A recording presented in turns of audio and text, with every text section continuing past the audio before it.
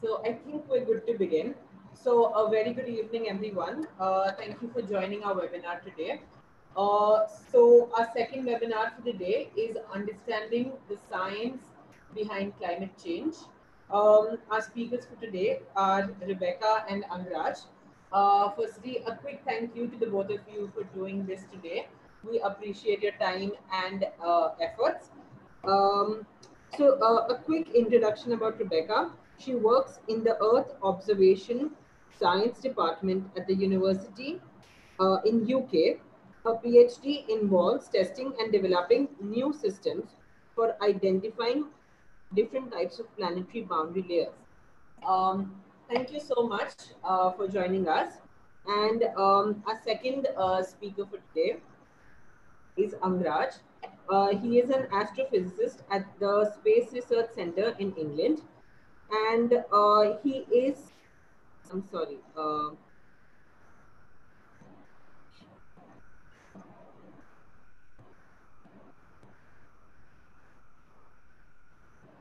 I'm sorry. My phone conked off. I'm sorry.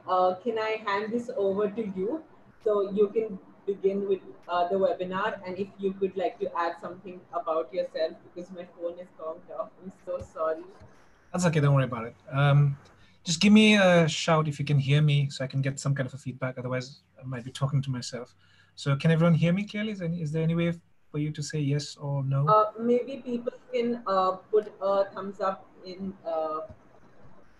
the That's chat fine. I box. think I've got Rebecca who's on. I can hear you fine. Yeah, that's fine. If you can hear me, I'm assuming everyone can hear me. So thank you for inviting me. My name is Ankaraj. I'm an astrophysicist here in Leicester Space Research Center. So essentially, I'm not a climate scientist. My work is with space instrumentation. I worked on NASA's Near Space Imaging mission. Rebecca is the main speaker, I would say, for today because she is actually a climate scientist. But what I wanted to do was the whole idea of climate science. We have heard politicians talk about it. We have heard activists talk about it. But a scientist's perspective is slightly different. And that's what I wanted to put forward today in my talk.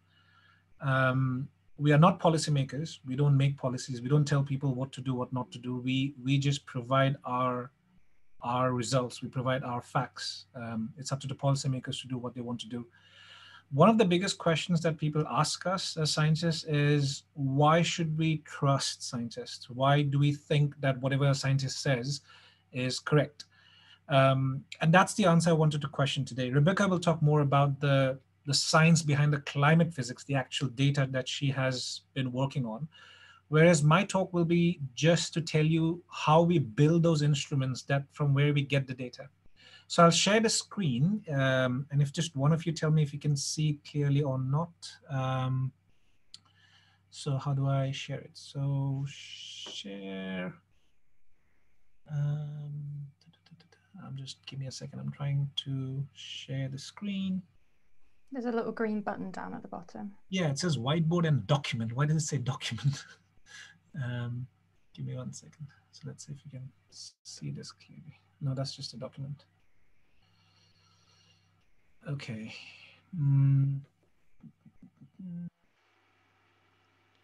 Share computer sound. Okay. So can you all see my? It's just loading. Yeah. Yeah, can you all see it? Mm-hmm. Okay. So essentially, when we have a space mission, so every data that we have got so far for climate physics from space, we build a satellite, we put it under a rocket, and then we launch it, right? And this is quite well known in the general public because the news channels will always cover this. Now, just to begin with what I work on, so I work on detection of gamma rays from space. I'm not going to talk about that because that's not really the topic today. But there's a very close relation between what we do while looking into space and while looking down at Earth. And that relation is usually the instruments that we use, right? So when we launch a satellite, something like this, what you see in the screen, there are two things a satellite can do. It can either look up, and when it looks up, I mean, if you want to learn about a black hole or a nearby planet or a nearby stars, then we look up. And those are essentially space satellites that are used for astrophysics purposes. But then there's another division of satellites where we use the satellites to look down. The instruments at the end of the day are same. The procedure is same. The only difference is that particular satellite has been built to look down at Earth and monitor Earth. Because that gives us a vantage point if we can see it from high up, from space, from orbit. Now, what people don't realize is there's a very long procedure from the day you first decide that you want to do some climate science work to the day where you actually launch the satellite and you start working on the mission. And that's what I'm going to talk through very briefly. The host. So Ankaraj, on the share screen, you can have that option that only the host can share screen. Can you see that settings? I think I have done that, yeah. You have done that, then I think you can move ahead. So I went to security and I have, yeah. Should I go ahead or? I think you can move ahead if others have no problem. I think you can you see my screen? Yeah, we can. Okay, that's fine. So, okay, so that was a minor detour, funny one, if anything. So, right, so as I was saying, we use satellites to look down on Earth. And the reason why we trust in this process is what I'm going to talk about for the next few minutes, right? So whenever we build a satellite, we build them in a clean room condition to begin with, okay? This means that there's a very strict procedure to what we put into orbit. There are certain rules and there are certain international agreements. It's not done by one agency. It's not just NASA or ISRO or UK Space Agency. It's basically a group of agencies who have certain procedures we follow. So for example, if you see in this photo in the back, that's one of the satellites that we were building to look at the weather, not on Earth, but on Mercury. But as I said, the process is ultimately the same. We take it out of the lab, we put it in our rocket, and then it does its job.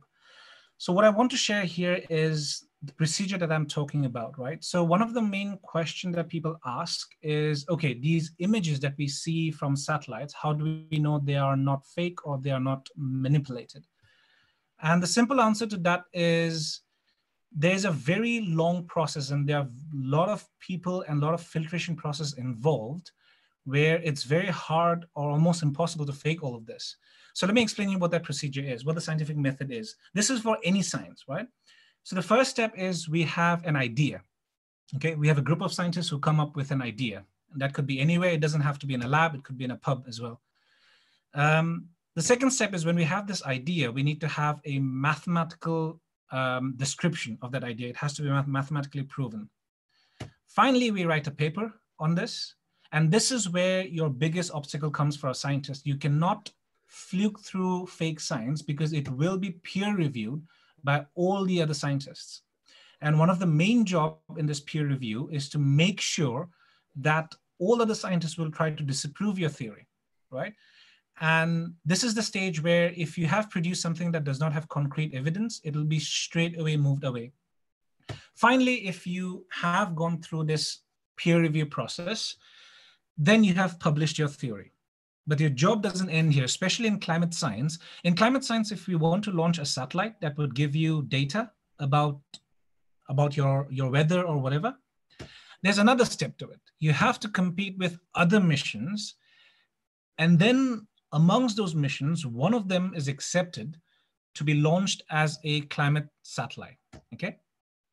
So this is what I try to explain whenever I give a talk on climate science. So whenever you see images like this, now when Rebecca comes in, she'll talk further about the climate science data. But a lot of people pose this question, how do we know that these images that we are seeing, be it glacier melting or cyclones or temperature rising, how do we know that this data is not manipulated? And here's the answer. All the processes that I've spoken through so far, at any stage, if one group of scientists by any reason or for any reason wants to fake it, you will be stopped by your peer reviews because this whole process takes more than just a year or 2 years. The whole mission takes almost 10 years to go through, right? So Rebecca, I think, will come from here and talk about what these images mean, and as a climate scientist, what she does on a day-to-day basis. So Rebecca, do you want to join in from here? Yeah, if you can stop sharing your screen. Yeah. Right, I think I've removed all our unwanted guests. If you can just keep an eye out for them, because that was very distracting, but we'll see how we go. Okay, so hi everyone, thank you very much for having me. My name is Rebecca, as Ankaraj said. I'm a climate scientist, so I was just going to talk to you a little bit about what we get in terms of pollution data and how we analyze it from a climate scientist perspective. So I first decided that I wanted to become a climate scientist a couple of years ago. I originally come from a physics and astrophysics background, so I studied my undergraduate and my master's here at the University of Leicester, and then during my final year, I was lucky enough to do a project on a particle called black carbon. And for that, I went on to look at aerosols, which I'll explain a bit about later. And from that, I got really interested in the health and climate effects of different pollutants in the atmosphere. So being a climate scientist is kind of very varied as a field. You can't be an expert in everything. So there's people that study carbon dioxide levels, there's people that study things like nitrogen dioxide, and for me, I study aerosols. So aerosols are kind of a overlooked part of the atmosphere, I think, and they do have a lot of very detrimental health and environment effects. So I feel like the awareness of aerosols needs to be raised quite a bit, which is what I'm going to try and do today. I'm going to try and share my screen now and hope that I don't get any strange things on it. Okay, give me one moment. I'm trying to remember how to do this.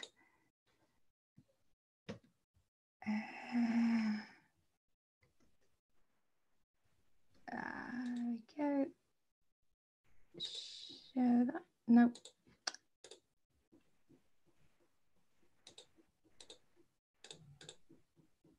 Okay. Can everybody see that? Yep. Yeah. Okay.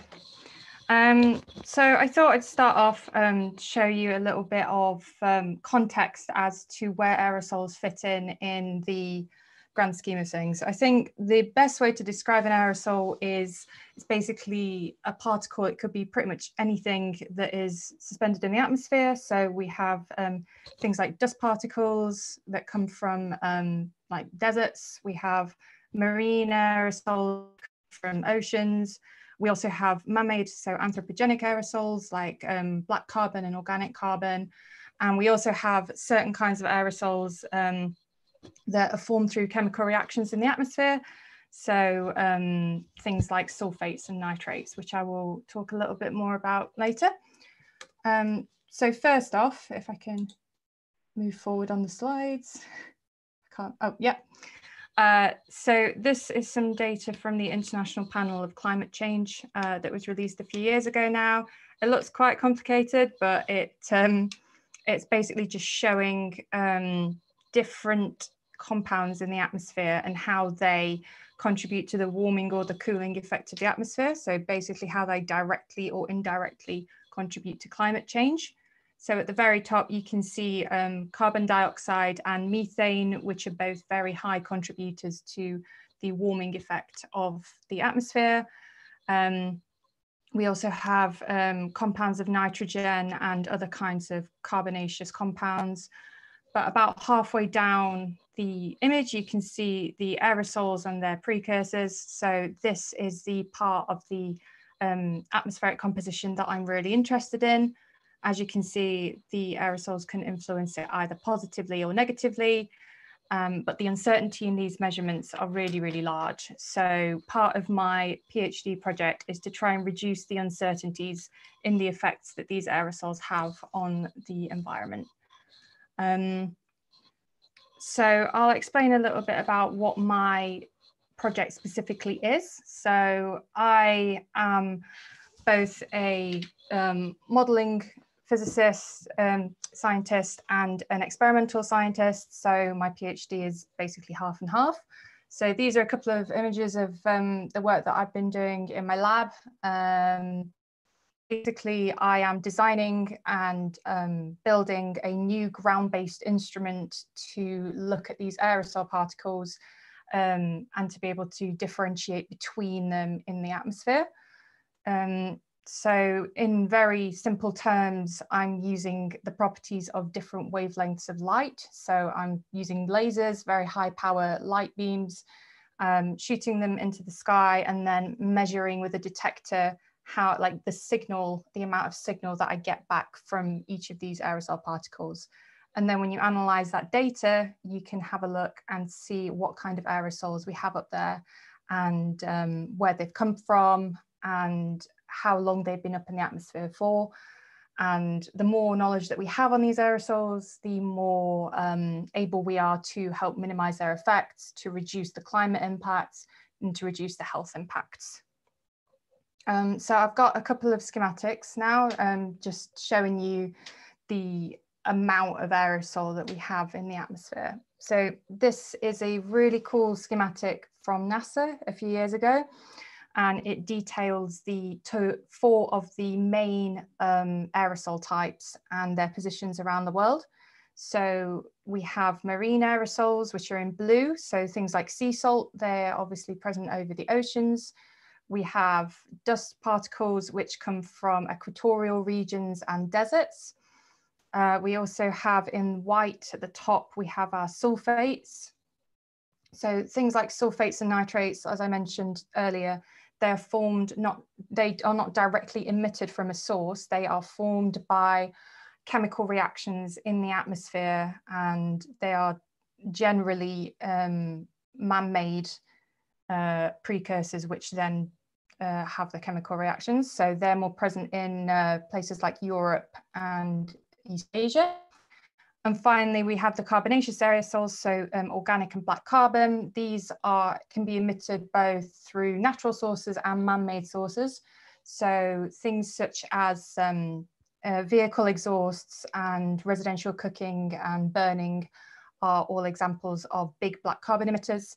And the ones that we can see across Africa and parts of South America are organic and black carbon aerosols being emitted through things like biomass burning and wildfires.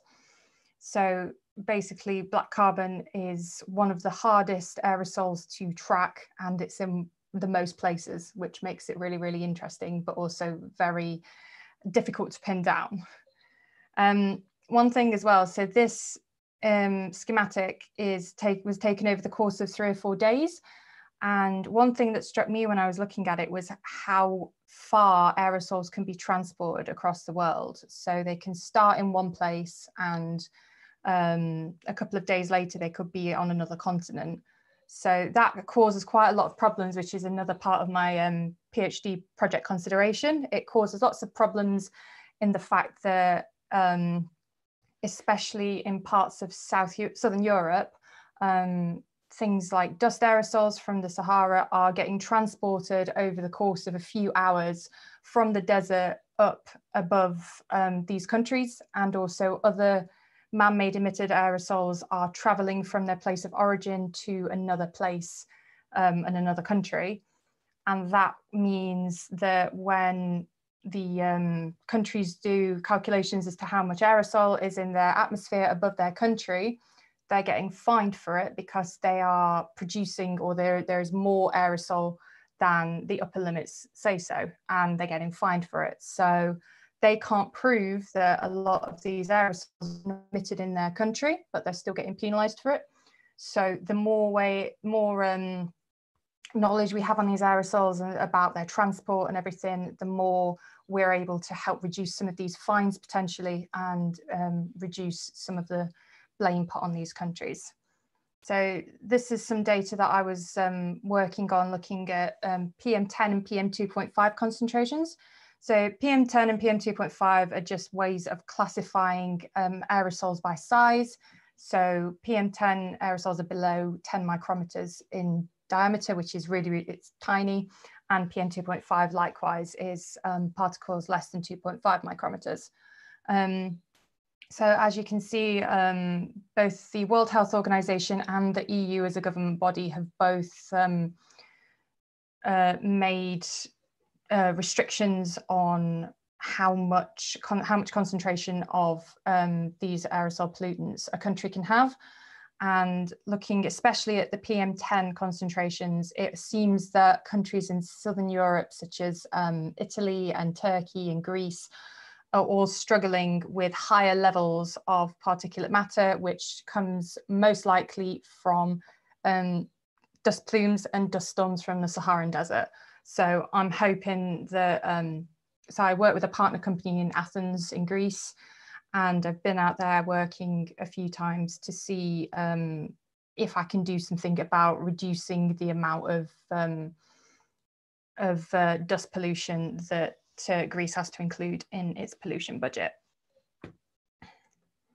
So this is another schematic. This is just looking at aerosol, a property called aerosol optical depth, which is just a measure of how much aerosol is in the atmosphere at a given time. The black parts on the graph are where cloud cover prevented measurements from being taken place. I think these came from one of the satellites that Ankaraj was talking about in his talk. So this is over the course of a few days, and you can see the plume of dust coming in from the Sahara Desert and going up above Southern Europe. And I included this schematic as well. So this is a very similar thing, but it's looking at PM10. So this shows just all across Southern Europe, and occasionally you get really bright flares coming in from the Saharan Desert in the south. And there's one really big one that sort of sweeps across the whole of Europe, and obviously the pollution budget of all those countries will have shot up when this gigantic dust storm basically swept over and covered the whole continent. There it is. So this was actually over the last month. So this is up to date. So I was having a look at this because I wanted to have some current data, because as obviously the world circumstances is at the moment, air pollution is currently experiencing a rapid drop to the point that we've never seen it before. We don't really know how to even begin analysing this data yet, but I thought I'd help try and describe some of the ways that air pollution has changed since the outbreak of the coronavirus. So this is moving on a little bit from aerosols and instead focusing on nitrogen dioxide, so NO2. Now, I'm not an expert in this at all, but I can describe this quite well. That NO2 basically is a anthropogenically emitted aerosol, so you would expect with more human activity that you would have higher levels of NO2. And this is for, some data from January on the left-hand side, and then February on the right-hand side, looking at the same area over China. And you can see since the coronavirus lockdown, how much of that NO2 density has decreased. It's almost barely visible in China at the moment. So as I say, I'm not an expert in NO2, but I can imagine similar trends are happening with other kinds of pollutants as well. So it's good for the earth, I guess, to have a decrease in these levels of pollutants. It's also happening across other parts of the world as well. So this is data from ESA, I believe, the European Space Agency. This was focused mainly on looking at the levels of NO2 pollution above northern Italy before and after the lockdown. Just in the center there, as you can see on the left-hand image, the levels of NO2 were absolutely highest in northern Italy. And on the right-hand side, you can see they've gone down a lot, again, due to the lockdown. And finally, in America as well, this is NO2 again, because it's the easiest to, we have the most satellites looking for NO2 at the moment. So this is on the East Coast. The averages between 2015 and 2019 are in the top image. As you can see, the levels on the coast are much higher than they are at the same time this year. And on the right, I thought I'd include something from a press release about the San Francisco Bay Area. So the amount of ozone has increased, but the amount of carbon dioxide, particulate matter, and aerosols has been going down by a significant percentage. So I just thought I'd include some of these diagrams just to show how sudden and turbulent, I guess, air pollution is, and how much it's changed over the world in the last month. So Ankaraj and I did quite short talks, as he already said. So I believe we'll be open to any questions, and we will try our best to answer them. And I feel like I think maybe the host should unmute people, or I'm sorry, I'm very new to Zoom. So what Rebecca said, all the data she showed, the reason why I wanted to start with the satellite building part of it is because quite often, I mean, all this data is available for the public, but even then we still have a major chunk of people who don't believe in climate change. And the main reason is probably because when you show them these graphs or these images, they have this idea of conspiracy theories in their head. And my idea was to prove that it's not that easy to fake science, even if I wanted to.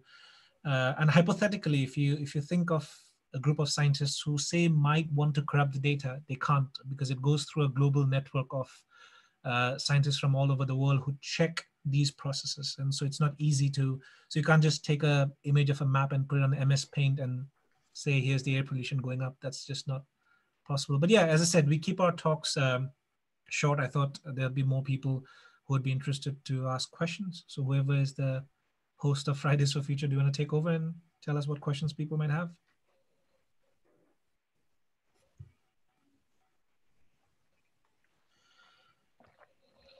Oh, okay. So we've got questions on you can ask directly with the audio as well if you want, by the way. So I'm not sure how to do that. I think I've unmuted people. Okay. So there's questions on in the chat at the moment, which I can try to answer. Yeah. So one of them is, we see a lot of change in climate in 2020. What will happen when the lockdown ends? I guess that depends on the society as a whole. I unfortunately believe that most likely pollution levels will rise again to the state that they were before the lockdown. Ideally, that would not be the case. It would hopefully be more people realizing that despite all of this confusion and uncertainty, at least some good is happening in terms of a reduction of air pollution. However, I think as a society, because we rely so much on technology, fossil fuels and all that, that the air pollution will go back to regular levels. It will just be, when we look back on the data in a few years, it will very likely be a graph that's constant, and then a dip for the lockdown, and then an increase again, excuse me. But I couldn't say for sure. It may be possible that with a big enough effort, it will help to permanently reduce some kinds of levels. We just don't know yet.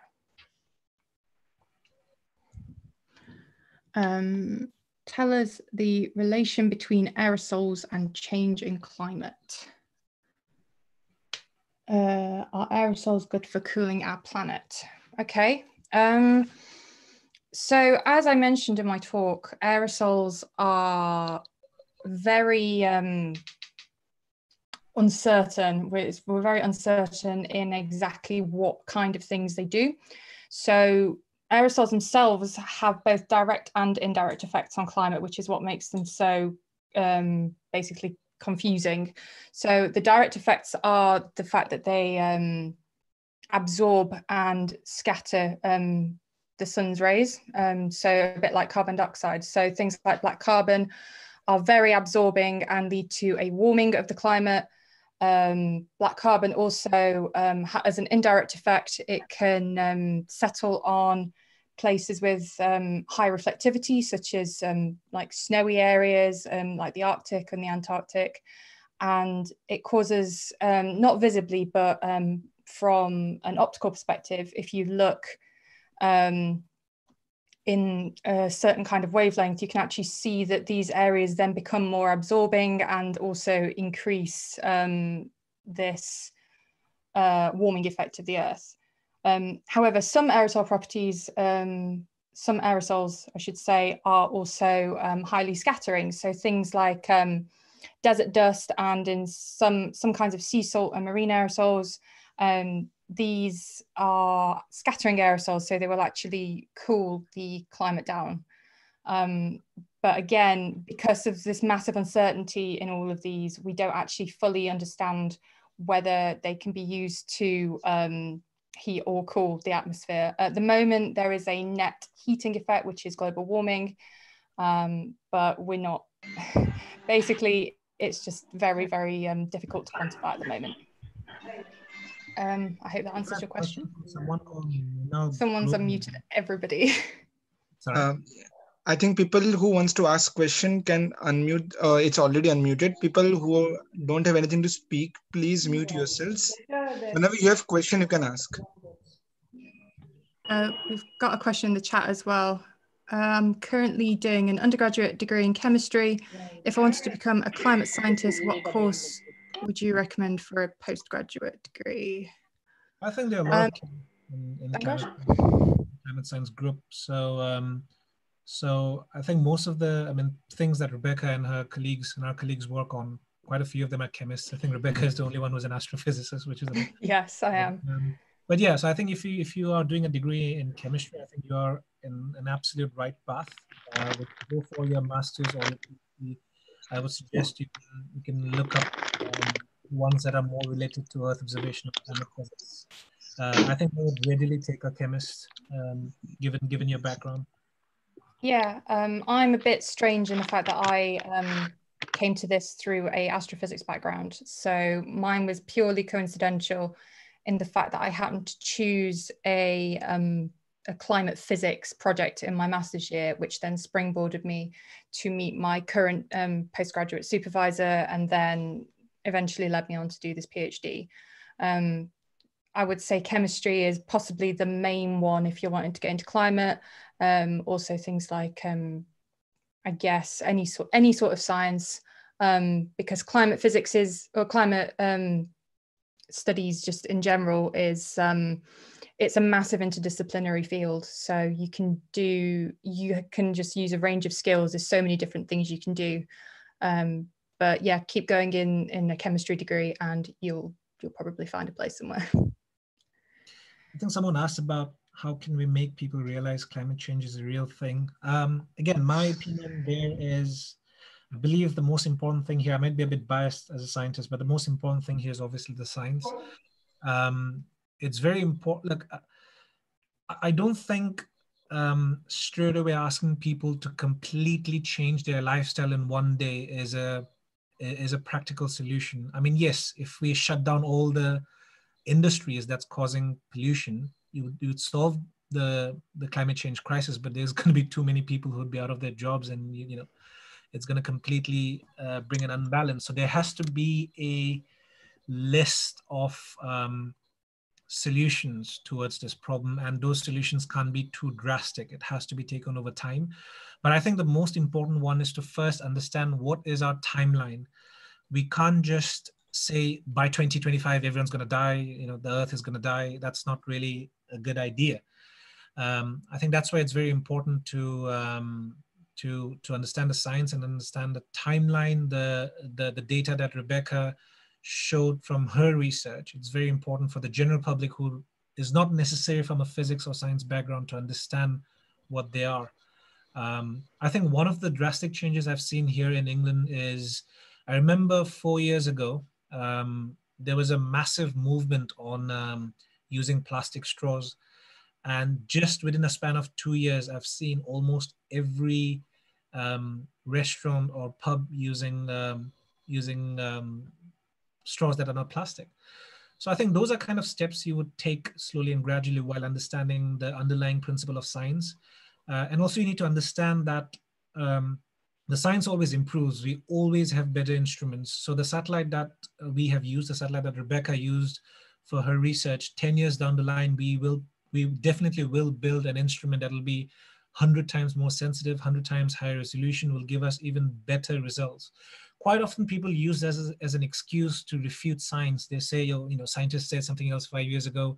5 years from now, they're going to say something else. Of course, that's going to change because, our instruments, the tools that we use, just like our mobile phones, change with time. So yeah, that's my answer to the question about what people can do. There's a question from on the YouTube chat. They're asking, I think this is for Ankaraj. It says, how many climate satellites are currently up there and why do we need so many of them? Oh yeah, so I don't know the exact number. There's quite a few actually. As I said, to begin with, it's not just one agency doing it. That's what you need to understand. It's not just NASA, it's not just ISRO, it's not just one agency doing it. It's a group of agencies doing separately to begin with, right? So NASA has launched one satellite that specializes in one. ESA has launched one that specializes in one. And as Rebecca said, when you say climate science, it's not just air pollution, it's not just CO2. Different satellites have different specialization. Sometimes what happens is, as I said, a space mission takes almost 10 years or 7 to 10 years to happen. So if something was launched, or if a mission began in 1995, it was probably launched in 2002. And while that was happening, probably another group of scientists came up with a better instrument, and that again was launched in 2009 or so. So different satellites are used for different purposes. As I said, you can't have one satellite to look into climate. That's not a thing. And secondly, it's the improvement. You have instruments that are constantly improving, and you want to launch another one. In the next 10 years, there'll probably be a few more satellites that'll give us a complete better picture of what Rebecca just showed. So that's why you need that many. You can't just have one or two, if that answers the person's question. Yeah, thank you. Akshay has a question. Akshay, can you unmute yourself now? Yeah, I can. Okay. Thank you. Please go on. Okay. Okay. First of all, hello, Ankaraj and Rebecca. Thank you for such an informative session. I'm Akshay. My question is, you mentioned about uncertainty of aerosols, and also I read a report in which IPCC had repeatedly identified the cooling effects of pollutants, aerosols as largest uncertainty amongst factors of climate change. So my question is, where do you see this progress in this decade of action, that is till 2030? Thank you.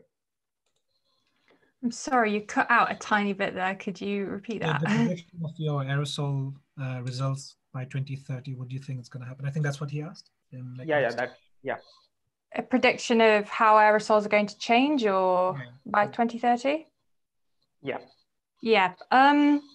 Again, very similar to my answer to my last question, I think. It's impossible to say, which is, I don't know, not very helpful, I'm afraid.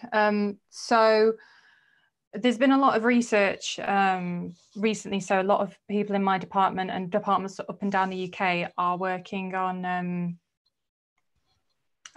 looking at aerosol research. So we are attempting to implement preventative measures. So notably as well, Canada is one of the ones that is focusing a lot on reducing black carbon emissions.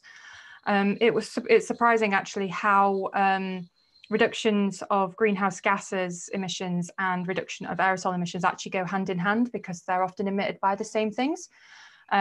So we can't prevent natural causes like dust storms or wildfires, but in terms of the anthropogenic side, there's been a lot of pushes to reduce residential cooking fumes, to switch to electric cars, to use renewable energy fuels. I think there was a question in the chat a little bit earlier as well that was also talking about how can I personally reduce aerosol emissions. The ways to do it are also very similar to how to reduce use of fossil fuels and how to remove things like carbon dioxide from the atmosphere as well. So yeah, very, very similar. But In terms of an outlook in 2030, it will take a big effort worldwide to reduce these. So if enough people were to do it, then we would be able to see a reduction in these emissions. But unfortunately, as it's currently looking, possibly not see too much change in the future. Hope that answers, sort of answers. I think 2030 is quite far to predict anything. The next question, okay. Mahesh wants to ask something. Mahesh, yes, can I just ask one question I got? Okay. Go on. I shall wait. Yeah, then you can ask yours. Okay. Okay, thank you. So someone is asking about the space debris kind of waste management. So is anything happening over there? Ankaraj. So whoever asked that question was probably not going to like what I'm about to say. SpaceX has just launched 348 satellites in one go, and they plan to launch another 12,000 satellites called Starlink. It's actually more than 12,000, I think. The main purpose of those satellites is for internet in remote areas. So space junk is a massive problem. As scientists, we are not very proud of it because we caused it. Having said that, as I said, you always have, whenever you have drawbacks like this, for example, space junk is one of them, we always have another group of people who looks into it. I remember when I was in university, in fact, when I was final year of my degree, one of the projects I was given was to look into this. We worked with Airbus. Airbus Defence and Space is one of the space industries in the UK, and they wanted us to find a potential solution to space junk. One of them was use materials that can easily be burned in the atmosphere, because if you burn in the atmosphere, it doesn't come to the surface. It doesn't harm as much. But yeah, so that, to be very honest with you, it is a problem. I will not say that it's going to be solved in the next couple of years or so. The best thing I can say is that yes, it is a problem and people are looking into it.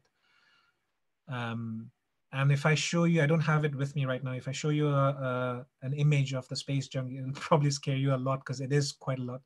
And yes, as Ritik said in the chat, it's way more than 12,000. I think it's going to go up to 30,000 for the Starlink.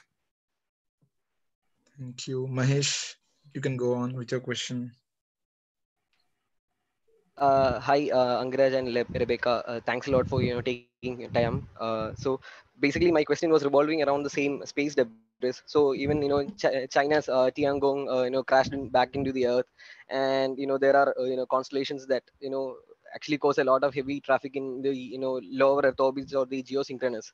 So I've heard like we actually depend on the game theory, like dynamic game theory or evolutionary game theory to deal with the space debris and all. So how effectively are we planning it? Are there what do you suggest, being a physicist? Do you think that we need any proper agenda from the international organizations to consider this, or an action or a policy to deal with the space debris? We definitely do. I mean, and to a great extent, we already have. So for example, it's not for low Earth orbit, because I know things are going really bad. So for people who don't know about this, there are different orbits where we put our satellites. As the person who asked the question mentioned, low Earth orbit is where we usually put our satellites that we use for internet or. But we do have very strict rules. For example, now we are looking towards going to Mars, right? And NASA, ESA, all these agencies, we are working on sending rovers to Mars. And we actually took this step way early. When we send things to another planet, we have very strict space laws on what to send, what we can send, what materials we use. Regarding space debris, as I said, I think in next 10 years or so, the rules are going to be a bit more strict. I hope so, at least. I mean, SpaceX got the approval to launch all the satellites. I mean, the other thing is, when you have issues like this, it's not one-sided. We do need the satellites. But if you want to monitor climate, if you want to provide internet in remote areas, this is an important step for us to take. And this is where you need to balance pros and cons, and this is where policy making comes into play. But as a scientist, what I would say is, what we do is, so in my talk, I mentioned that we have a procedure when we build a satellite and when we launch it. That procedure keeps updating. And my suggestion or my hope is that in next 10 years' time, there will be a procedure in that satellite making where they would state, okay, tell me once you launch this satellite, how are we bringing it back, or how are we deorbiting it without causing any space debris? I don't have any concrete rules with me right now, but all I can say is that is definitely a path that people who are working on space missions are taking, um, and it's kind of similar to what's happening in climate physics as well, isn't it? It's because so many people are being aware of a problem. That's when we start taking a step towards the problem. So I think even with the space debris or with climate physics, that is the route we take. If that answers your question. Uh, yes, Angraj, thank you. But the reason as to why it, brought this, to the committee right now is, even when US actually passed this, the Outer Space Treaty, we could see that the private companies are actually, like not really under the umbrella or the consideration of this treaty, which enables, organizations such as SpaceX and Elon Musk to actually, launch 300 plus satellites in one go. So isn't that a concern? And with Tiangong actually crashing back to the Earth, that's why I frame Yeah, this question. it definitely is a concern. And the other thing is, you mentioned that private space industry is relatively new. I'm not saying it happened last year, but if you look at the space timeline, SpaceX and all the other private space industries, they have they unexpectedly came up quite widespread.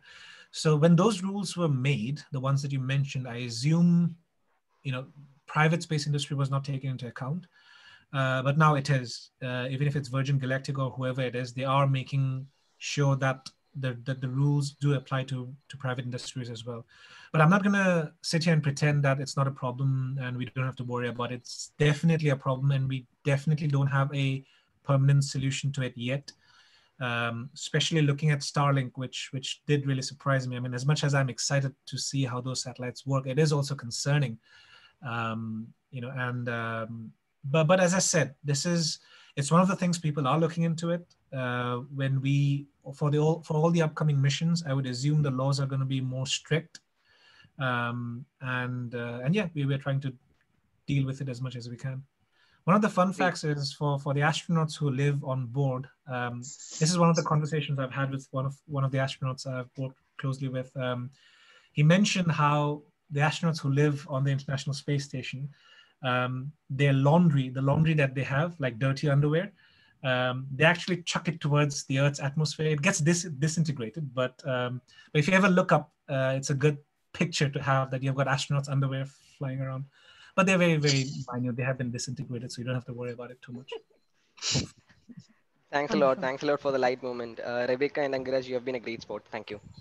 Thank you. You're welcome. Next, anyone wants to ask questions?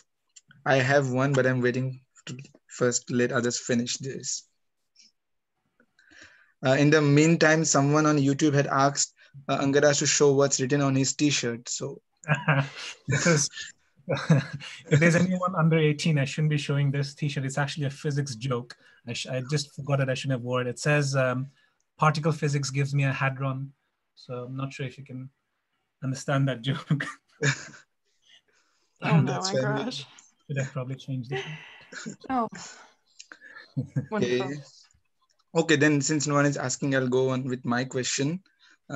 It's to Rebecca that IPCC in its report had said about reducing the air pollution levels to around 45% as compared to around 2007 or 2010 levels by 2030, by 2030. So do you see anything happening in that part? Because people had signed the climate agreement and they do believe that things are not right. What do you mean? Do you think it's a feasible thing to do? No, I wanted to. I asked that. Is it? Do you think that our pollution levels are going in the direction that we can even think of reduce our pollution by almost 45%, the emissions by 2030?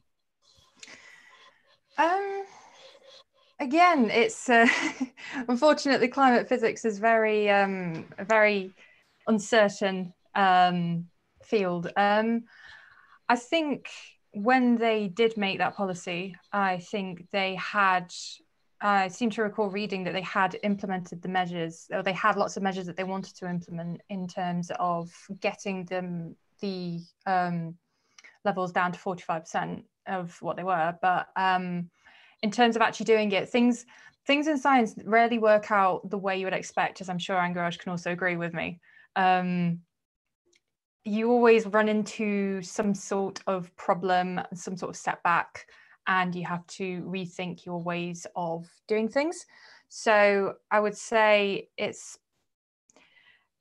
possible, but I'm not sure whether I feel it was quite ambitious for them to say that. But again, I'm not an expert on air quality policy by any stretch of the imagination. I work more with the data side of it. So I don't think I can fully answer the question in the way that you would like, but I can only give my own personal opinion on it. It's also the unexpected things that you would see that would happen, like, this global pandemic. No one thought, I mean, I'm pretty sure no climate physicist took this pandemic into account. No one thought that there'll be a stage where the entire planet will be locked down. So that's what I would say. It's there are a lot of factors that come into play. This is the reason why, and I've had this personally as well, whenever I've given a public lecture and people ask me, what do you think is going to happen in 2030 or 2040 or 2050? And my answer is, we don't even know what's going to happen 2 years from now. So it's very hard we can make models. We can make models based on how things would be if it continues the way it is right now. But that doesn't really happen in real life, as you've seen.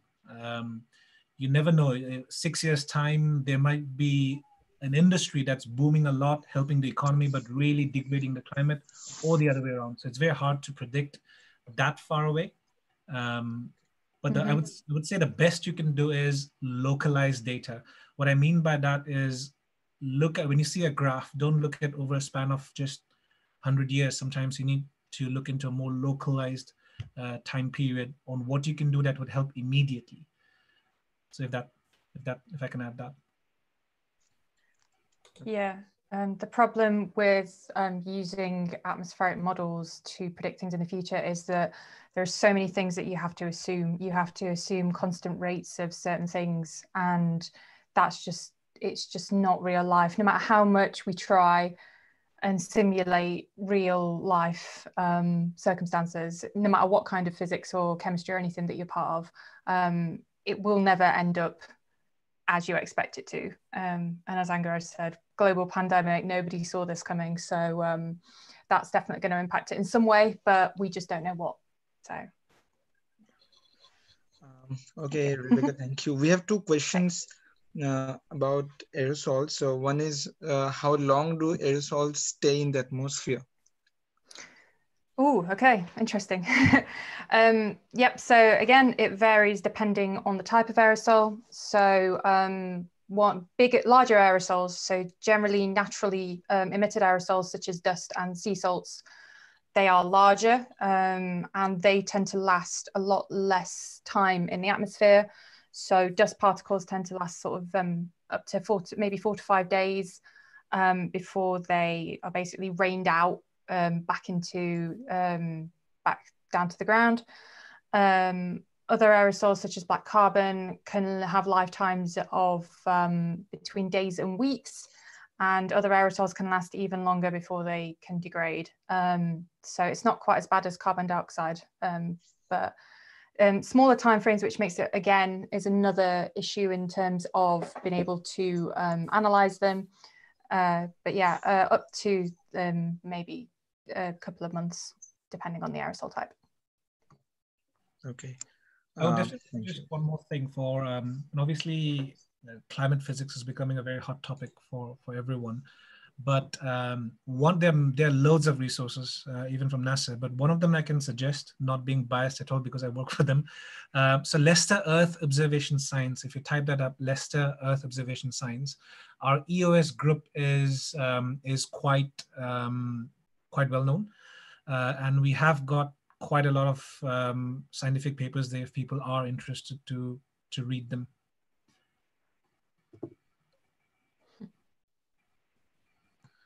Thank you. I think the second question about aerosols. Aerosols is, do aerosols have any connection to coral bleaching or ocean acidification? On the chat box. Okay.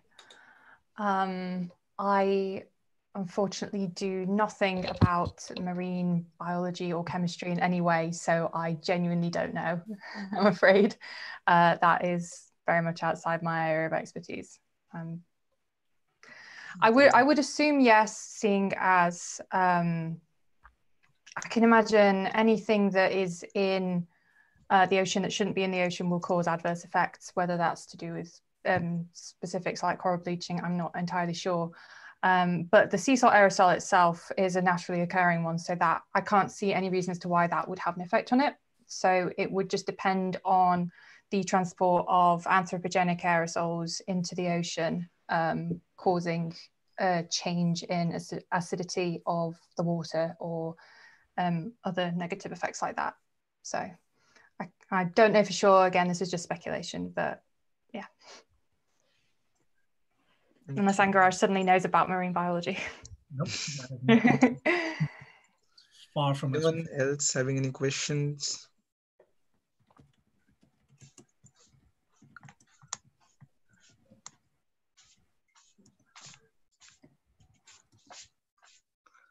Yeah, so I think people have asked about the Leicester. I'm just going to type it out. In the chat, they've asked what this Leicester EOS is. So it's called Leicester Earth Observation Group. You'll see Rebecca's photo on the website as well, because she's one of the physicists as well there. So it's called Leicester Earth Observation Science Group. We specialize in climate physics and in different aspects. So I've got people who are specializing in NO2, people who specialize in methane, global precipitation measurement. So there are different subdivisions of scientists who are working on, and as I said before, like, climate physics is a massive umbrella. You can't, if you have a very specialized question, it'll be hard for just one person to answer.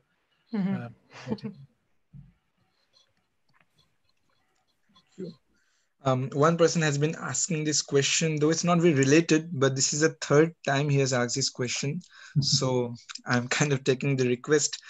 It says, without plastic, will we survive or not? Do you want to try this one, Ankaraj? What's the question again? Without plastic, will we survive or not? What's your view? I can see he's asked that many times. On a day-to-day basis, of course. But here's the thing, right? So here's the thing. Of course, we need to find an alternative, okay? Because we know, we have seen how plastic has harmed the environment. You don't need to be a scientist to know that. But what I would say is, you can't straight away say, let's use paper bags, right? Because there are certain things that plastic can do that paper bags can't. However, I've read papers about this. There are chemists who are looking into plastics that are same material, but do not have as drastic effect as your usual plastic. So, and I think that's how it needs to work. Whenever you find something, a thing that causes a harm to the environment, you can't just straight away go, let's ban this. Because that's not very practical. As scientists, what we do is we do further research onto it, and we try to remove the negative aspects of it. And same goes for plastic. I don't remember the exact group who was working on it, but I do know that there is a group of people who are working towards using plastic or changing the way plastic behaves.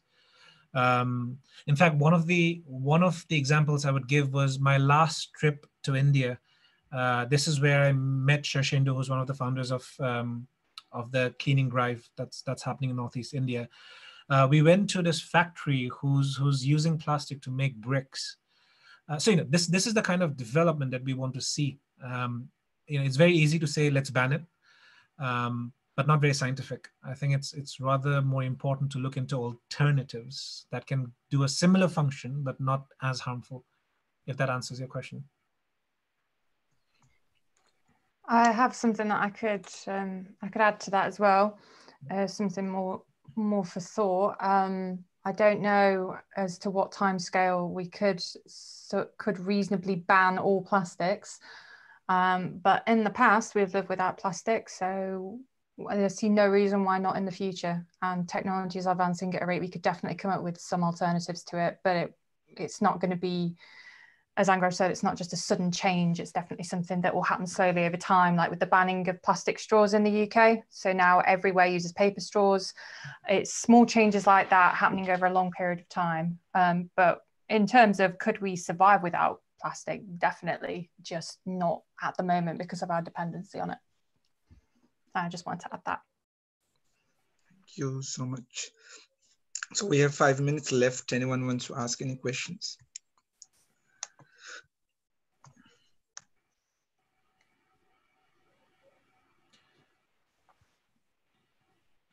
But meanwhile, what I would, please do interrupt if you have a question, but since we've got 5 minutes, what I would suggest is, I mean, obviously today's the audience we're talking to are all enthusiasts about climate physics, and they would all want to bring a change. Hence, they have organized this this interaction. What I would say is, it's very, very important to do a proper background research before jumping into a conclusion. For either way, even for those people who are supporting the whole climate change awareness. The reason why we need a strong background research is because otherwise it makes the case very loose. And this has happened so many times where I've met people who were climate activists, and they didn't have much idea about what was actually happening. And when I say they don't have idea, I don't mean they don't know the science. It's not important to know the science, but it's important to know the result of the science. So what my suggestion to the upcoming generation would be is to do a proper research if you're concerned about climate. And when I say research, not YouTube or Facebook or BuzzFeed, you need to use proper papers. Scientific papers are peer reviewed. They are, you know, as scientists, it's our job to disapprove our colleagues. And so it goes through a very rigorous process. So if you are seeing a paper, a published paper, you have a certain level of trust on it, because I'm not saying it's 100% correct, but I'm saying it has gone through a very strong peer review. So it's very important to have a strong background research if you are a climate activist. Same goes for policymakers. And the other thing is, as I said, it's very important to look at all sides of an issue. And I've said this before as well, and I don't mean to, you know, when you say this industry is causing climate change, let's shut down this industry, it's not a very practical solution. It has other bad effects. And so it's very important to know the pros and cons and very meticulously try to coming up with a solution is what I would say. Okay. So we'll end with 2 questions each to one of you. Yeah. One says, okay, I think this one first goes for Ankaraj, the alternative for fuel propellant for launching rockets. Any views on that? So we have, and it's actually there's a group in our group as well who's looking into nuclear propellant as well, because you know, here's the irony of it: the satellites that we launch for climate change, each rocket launch causes a certain level of pollution as well. So so I know there are people in my group who are looking into nuclear powered rockets. I think that's going to come up in a big way because they are ever so slightly more efficient. They are a bit more risky in a sense that if they go wrong. But yeah, so I think nuclear propulsion is something that people are looking into. That's another thing you can look up online as well. The Leicester group for nuclear propellants has been coming up in a big way. That would be my suggestion. Becca, the question is, any thoughts on funding for climate science research, your views? Oh, goodness. Funding is a very sensitive topic for scientists. That is a very sensitive one to end on. Well, I guess the most diplomatic way I can answer that is we always believe that we need funding for our own research. We always believe that our research is the most important. That's in the scientific community, we're constantly fighting each other for funding, for any budget allocation we can get. And climate change is no different. I wouldn't be working in this job if I didn't believe that my research was important. That's what every climate researcher believes. We're trying to make a difference. We're trying to basically without being too dramatic, we're trying to save the world. So we're always hoping to try and fight for that extra funding. Luckily, we do have some good funding bodies, but we're always hoping for more. I'm going to not get into the politics of funding allocation right now, but yes, we always want our research to be funded because we believe it's important. I think this is where a slight bit of government and politics science mixture comes up. It's a touchy subject. Yes. Thank you. So we have a few more questions coming up, but since we are done with time, so if both Ankaraj and Rebecca, if you think you would take questions on your email, you can share this with me or on the chat if you want. It's up to you. Yeah, I think I'll give it to the organizers. We'll give our emails. Yeah, I'm happy to. I'm also happy to send, because I think the questions were quite interesting and some of them were quite technical as well, which I'm very impressed. Yes. So I'll send what I can do is, I think it's Fridays for Future. Sorry, I should probably know that. Yeah. So for Fridays for Future, I'll send them some of the links that Rebecca or her team or her senior scientists are working on, some of the direct results that you could have a look, some of the data that we get directly from the satellites as well. So I thought that's something not only would people be interested, but if you are climate activists, you can actually use these data to make your stance. These are directly coming from scientists who are working on it, and we're more than happy for people to use them for any kind of purposes. Quite certain most of them are free anyway. Great, then thank you so much, Ankaraj, Rebecca, for sharing your knowledge, your experience, giving so much time. Thank you especially to Ankaraj also for helping out with the process.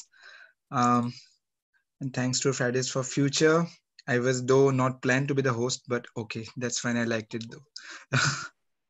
Okay, thank you all. Thank you all very much for having us. Thank you. Hope to have you once again in future. Right. Thank you. Okay, bye. Bye.